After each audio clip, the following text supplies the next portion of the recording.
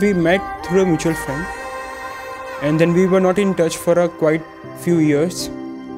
And suddenly Palash hit me up when she was in Ahmedabad, and we were just supposed to meet for casual, like for 30-40 minutes max.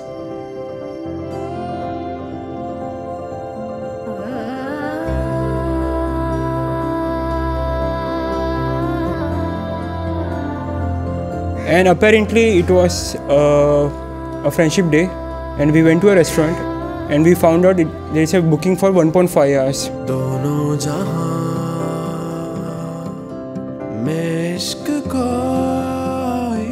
And we were just talking for 1.5 hours, and we didn't realize it became 1.5 hours. We were just talking about it, and that's where I knew I know someone who I connect with. And then I realized I should be with her only for my life, and that is how we started.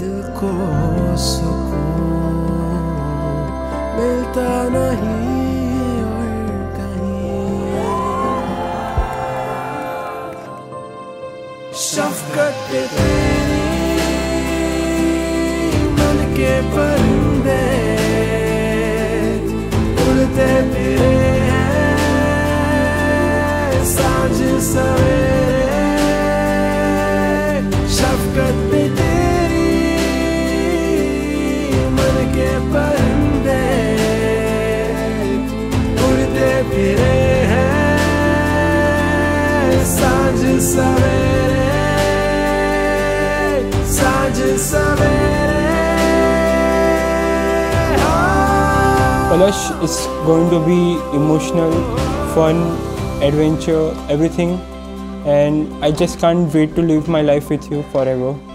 I love you.